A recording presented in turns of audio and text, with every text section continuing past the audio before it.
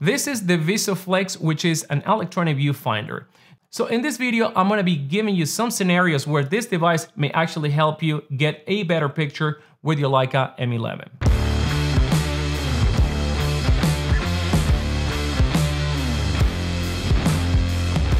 And the first reason why someone may gravitate towards a VisoFlex is because of focus refinement.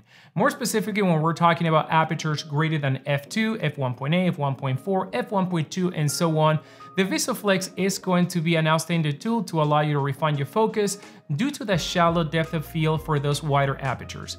Not only that, we also have the capability of punching in your image. I actually have configured this button right here, so when I want to refine my focus, I punch in a couple of times, zoom in my image, thus allow me to refine my focus more accurately. Last but not least, we also have focus peaking, so if you like that, you can also engage focus peaking to assist you focusing and nailing focus almost every single time. Now, this one is a big deal for those folks that wear prescription glasses like myself. The VisoFlex features a built-in diopter, and you know how cumbersome it could be trying to frame a 28mm, 21mm, and so forth. Wearing glasses with a rangefinder, sometimes seeing those frame lines is almost impossible. Now with the VisoFlex, you can remove your glasses, adjust your prescription with this diopter on the side, and see naturally. Exposure. That is going to be another reason why I may use a VisoFlex. Now, when you're shooting with a rangefinder, all your attention goes to acquiring focus, and if you're shooting manual, a lot of the times, you have to rely back on your screen. Let me take a look at my ISO, my shutter speed, and so on. Now with the VisoFlex, all that information is right there. So if you wanna focus on something, you're just worrying about that, and if you gotta make adjustment, you have all the information there so you can make adjustments on the fly. And if you wanna see further sample of the work with the gear that I review here in the channel, make sure to follow me on social media, Instagram, TikTok, and X at Gaston Shutters. Focus shifting issues, and that may be one of the reasons why you want to use a VisoFlex. Focus shifting or aperture focus shift is a phenomenon that happens mainly with lenses that were designed for film, vintage lenses that were designed several years ago. Now it doesn't happen to all the lenses, and this affects specifically lenses of faster aperture such as f1.8, f1.4, and so on, or at least the focus shift is going to be more noticeable with those lenses, for obvious reasons. So as you step down those lenses, you are gonna notice sometimes, a variation in the focus field. So that problem also exists in film cameras, but is more prone to kind of like be masked, with film photography. Now in digital times with screens and sensors with resolutions like this one, 60 megapixel, or being able to download an image and zoom it in your computer, this issue is much of a problem. And the reason is because sometimes, for example, when you're taking a picture of a portrait, you're at the minimum focusing distance, your hand is rock steady, and you nail the iris and you go boom. There's no way that this is gonna be out of focus. You reveal the image just to realize that your eyebrows are razor sharp in focus, or your ear.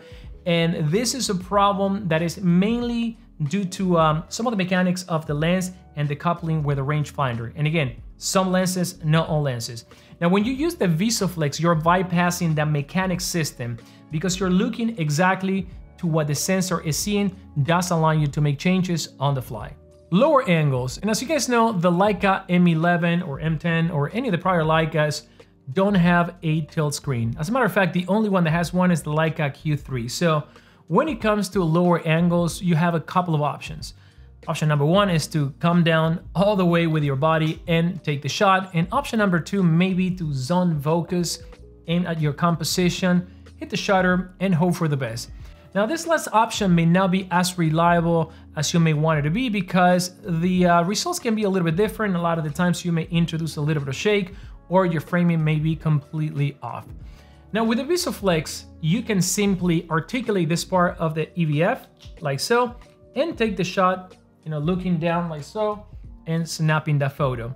Now this also has an added benefit specifically for those photographers, that like to shoot street photography, because a lot of the times if you're trying to shoot a crowd or a person or a situation, most of the time they're not gonna realize that they are being photographed, or at least if they look at you, they're gonna think that you're keeping it to yourself, doing something with some device out there, and call it a day. All right, and right now I have in front of me a list of improvements that I would like to see in future versions of this VisoFlex. And the first one is gonna be kind of like the bad ergonomics and design that this thing have right now. And to be honest with you, I think the Leica could have done a much better job. Take a look at this thing. It's just like a box on top of the Leica. And in my opinion, it doesn't flow that well. It doesn't look that well. I think the Leica could have designed something a little bit better. This thing actually has some pokey corners, and I'm talking about very, very sharp corners. Specifically when you are going to angle the viewfinder like so, and you put your eyes, a lot of the time, this little corner right here pokes me right in the eye many, many times. And one time I even drew blood from my eye socket right there. I put it like way too fast and snagged me right there, you know, not a big deal. It is also sharp here at the bottom, and even when it's closed, you know, you can feel the sharpness right here at the bottom.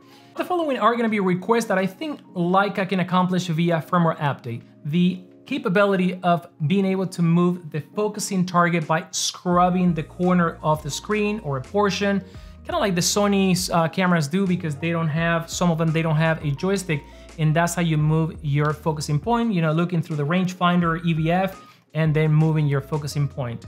And for that reason alone, I find myself using the screen, aiming, and, you know, trying to focus.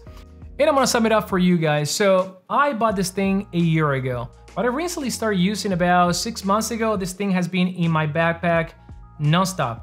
And for the main reason is that now I have glass that can actually focus closer than 0.7 meters, which is the limitation of the rangefinder. But with the VisoFlex, that's not a problem. So that begs the question, what is Leica waiting for to release a similar camera like the Leica M11 with either a hybrid viewfinder like the Fuji X100V, which has an optical / electronic viewfinder, or maybe a camera that has a dedicated electronic EVF, kind of like the Leica Q, Q2, and Q3. Obviously, Leica is not gonna make, in my opinion, a Leica M11 or M12 with an electronic viewfinder, because the M, you know, stands for rangefinder, and I don't think that Leica would like to mess with that.